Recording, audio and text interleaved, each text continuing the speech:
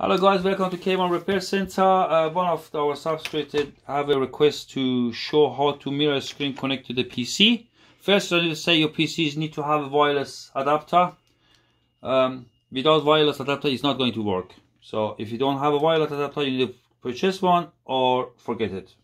Connect the HDMI port to TV. However, in my previous video, I showed you how to connect that one. You got the HDMI Mirascreen or any case. In that case, you plug the cable in there, plug that one to your HDMI port, and you're back to TV. I got the extension here, extender. I put in that one, and the USB one. You plug to your power supply, or if you got a USB in your TV, plug in that one. In that case, I got the Samsung charger, Samsung plug. Put it in there, put it in the socket. It should come up in a minute. If you look here, look there, it's got a blue light is turning on. There you go. Now we got a signal in the HDMI port. Wait for a few minutes. So there you go. So now it says AirPlay and DLA mode for the iPhone to connect it. We want to have to change to that mode because we want to connect it to Windows 10, Android Windows 10. Android is for Samsung, but we want to connect to Windows 10. What I'm going to do, I got a button there. I'm going to press once to change it from that to that. I'm press the button now. You can see it's turned off, turn back on again on highlighted Mirascreen. It's been ready to connect it to your PC. Now we will go to other room.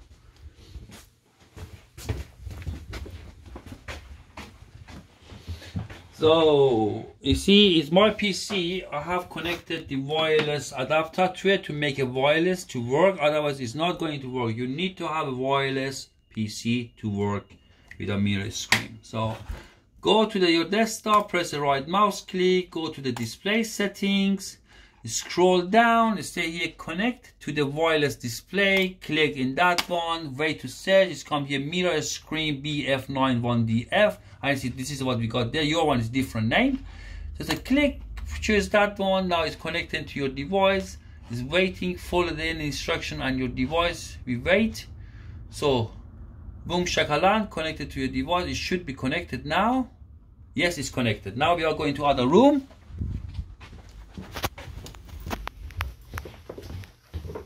There you go. Here's my desktop PC now connected to the TV, and you can honestly watch everything what in your PC and your TV. If you have any questions, drop me a comment or send me email if you can. I'll try my best to help you. Thank you for watching K1 Repair Center. Have a good day.